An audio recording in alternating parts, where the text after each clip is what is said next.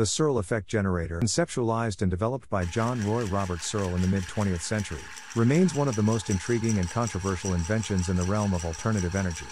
Searl's work, beginning in 1946 at the age of 14, laid the groundwork for a device that challenges conventional understandings of electromagnetism and energy generation.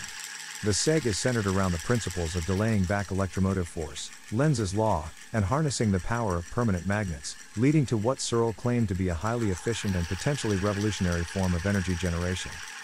John Searl's journey began as a trainee at the Midland Electricity Board, MEB, in Birmingham, where he was involved in the production of permanent magnets used in energy meters and other electrical instruments.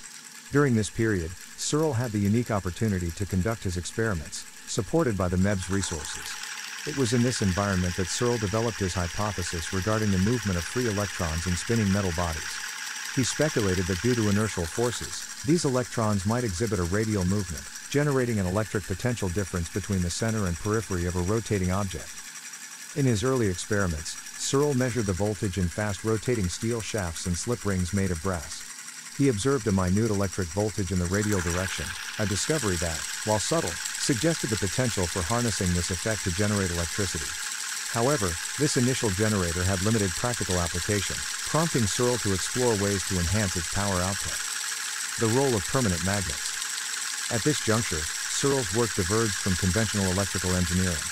Rather than abandoning his experiments as mere academic curiosities, he delved into the use of permanent magnets, experimenting with various magnetic materials. These included alloys manufactured by Mullard UK and superior magnetic materials imported from the United States. Through trial and error, Searl discovered that these materials significantly improved the generator's performance. The manufacturing process for these permanent magnets was intricate. Searl utilized a mixture of magnetic powder and a bonding agent, which was then pressed into molds using a hydraulic press within a vacuum chamber. The curing process for these magnets could take up to 3 days, indicating the meticulous care Searl took in their production. The use of nylon, a thermoplastic with excess negative charges, further enhanced the magnetic properties, leading to the manifestation of what Searl later termed the Searl effect. The Searl effect in energy generation. The Searl effect refers to the phenomenon observed when the SEG operates, where it purportedly generates electricity while simultaneously producing a strong, self-sustaining magnetic field. The key to this effect lies in the configuration of the SEG, which consists of a series of concentric rings and rollers made from the specially manufactured permanent magnets.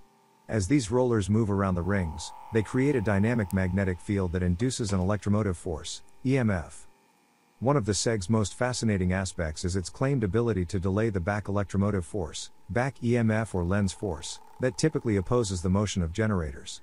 By delaying this force, the SEG can supposedly sustain its operation with minimal energy input, leading to what some have described as overunity, a situation where the output energy exceeds the input energy, a concept that defies the conventional laws of physics.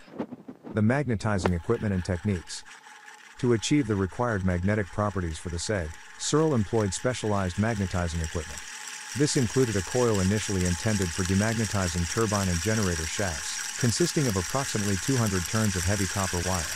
The magnetizing current, supplied by a Westinghouse 3-phase mercury rectifier, was set at 180 amperes, and the process involved manually switching the current on and off in cycles lasting several seconds. The result of this magnetizing process was a set of highly charged permanent magnets with unique properties that contributed to the Searl effect. These magnets, when arranged in the SEG's configuration, created the conditions necessary for the generator's claimed ability to produce continuous electrical energy without significant input.